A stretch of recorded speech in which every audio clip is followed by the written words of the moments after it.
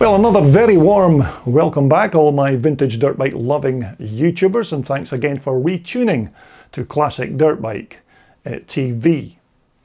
Now, as you know, we always try and take a look at some of those old vintage racers from a way back in the past and try and decipher just exactly what these old bikes were like to ride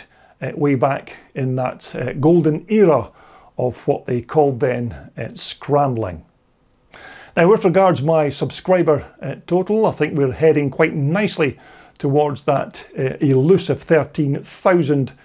total. I think we're only about 400 subscribers away from that 13,000 mark. So thanks to each and every one of you out there for your continuing support of my channel. Okay, coming up next, another old vintage racer from our past. And this time round, we're going to take a look at Billy Pentland's 1974 Can Am 250 MX1. Now, this particular 1974 Can Am 250 MX1 actually used to belong to the late Ian Robertson, who raced this bike to great success during 2017 and 2018. Now, the bike's current owner and rider, Billy Pentland, was a very close friend of Ian's, and he purchased the bike from Ian's estate, and he now races the machine as a second race bike to his YZ 490 Yamaha. Now, as I mentioned, the bike is a 1974 250 MX1, and this particular model is called the TNT version, which stood for track and trail. But basically,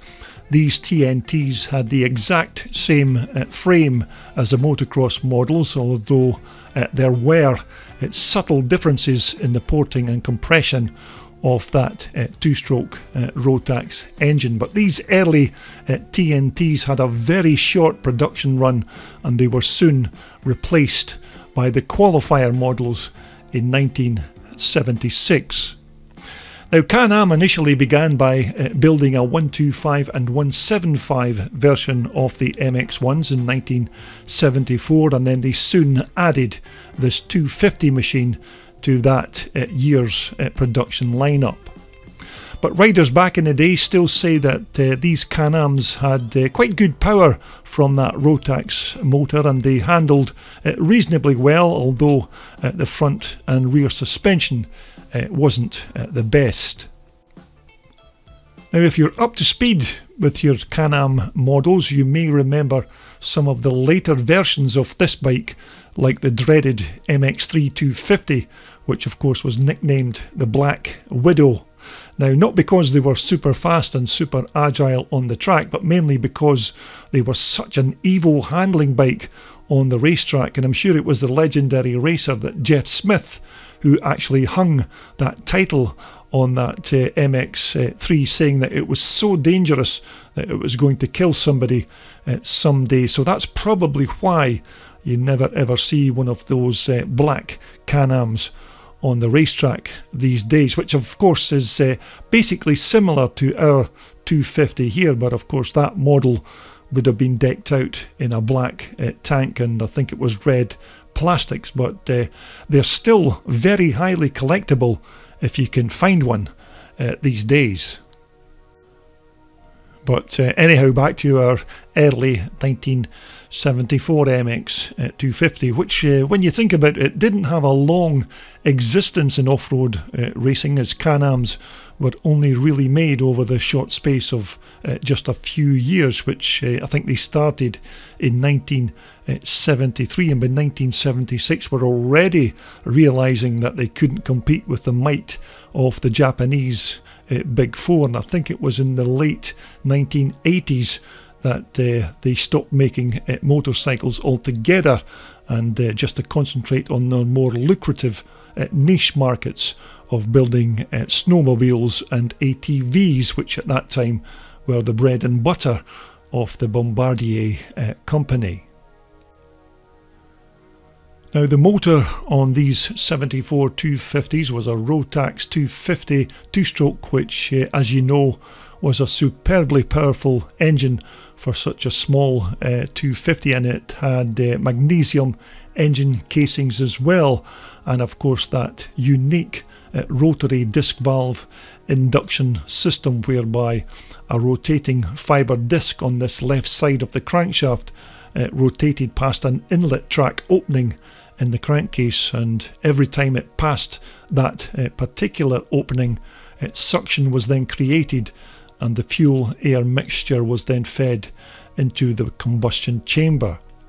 But as I recall, these MX1s had a 5-speed close ratio gearbox, which riders used to comment on them being a bit notchy when they were shifting gears, and I'm sure the smaller engined MX1s of the 125 and 175s had a 6-speed wide ratio gearbox, although I think originally these 250s would have had a Bing carburetor to feed it with its fuel, and not this Japanese Mikuni that Billy has here. But overall, these Rotax engines were pretty good if you looked after them, and by all accounts were rugged and reliable, and that's probably one of the reasons that they were used on many other bike manufacturers' machines across Europe during the 1970s and 1980s. But back in 1974, these Can Am 250s would have had a set of beater forks on the front end, and I have no reason to suspect that these that are fitted to Billy's bike are not the factory originals. But of course later Can Ams would have had Italian-made Marzoccis fitted, but these old beater units would have given you about 6 inches of travel at the front end. Now once more, drum brakes for 1974, and these old school drum brake systems, to be fair, were really just for ornamental purposes only, because these weren't the best stoppers for a 1970s dirt racer, and when the going got tough they did suffer badly from overheating, and then of course brake fade, which I suppose almost all of these old drums systems did suffer from to a certain extent. But the bike's swing arm and the chassis were still pretty good, and the complete bike, I think at the time, only weighed around the 240 pound mark. Now again, this plastic polyethylene fuel tank held around, I think it was just under 10 litres of fuel, which was more than enough to keep that little Rotax engine going with its fuel. But the ill-fated MX3 Black Widow that we spoke about earlier on would have had a black tank with red graphics going down the side. So if you ever come across a barn find Can Am MX3 Black Widow, then please snap it up, but for safety's sake don't bother putting it on the track. Now this little MX1's exhaust expansion chambers is the real McCoy from 1974 and the original part, although this rear tailpipe is unfortunately just a pattern replacement, because to be fair, parts aren't that easy to come by these days for these very rare 1970s race bikes. Now as we head towards the back end of the machine now, this bike's rear shocks are once again replacement units from NJB Shocks in the UK, and as you remember, NJB was started way back in 1990 by Norman Blakemore, who took early retirement after working for more than 24 years at Girling, whereby he then set up on his own selling and manufacturing these very high quality NJB suspension units. But back in the 1970s, these MX1s and many of the other Can Am models of that time were being sold in the UK by Andover Norton Limited, and Peter Plummer in particular, who was at that time the UK importer for Can Am. Now, as I remember, I did hear a story a way back in the day of Peter, how he used to pick these bikes up at the dock quayside,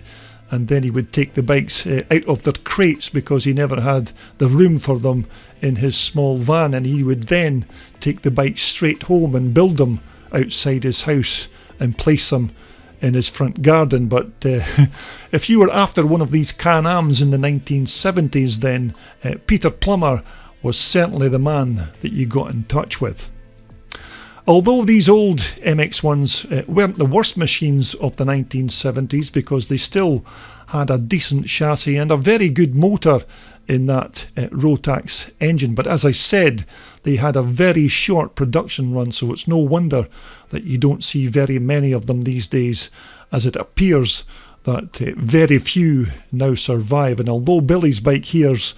not an original example, he still races it on the track, but more importantly for him, he's trying to keep the memory of his late friend Ian Robertson alive, who was extremely quick on this very unique and rare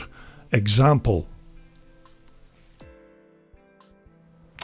Well, there you have it. Nice to see one of these old Can Ams still taking part in classic racing, a bike that you very seldom see these days, but it's nice to see one still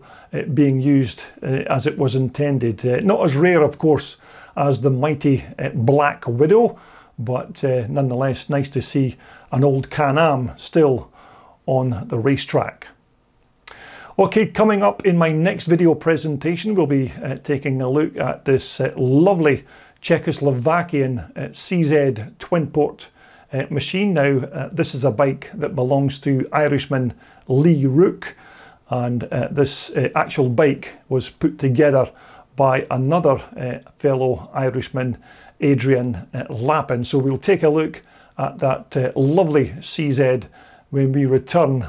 in my next video posting. But until then, of course, everybody continue to watch what you're doing out there when you're racing and running about on those old classic dirt bikes, and we'll all get together again very soon to talk about more vintage iron right here on your favourite Classic Dirt Bike TV channel.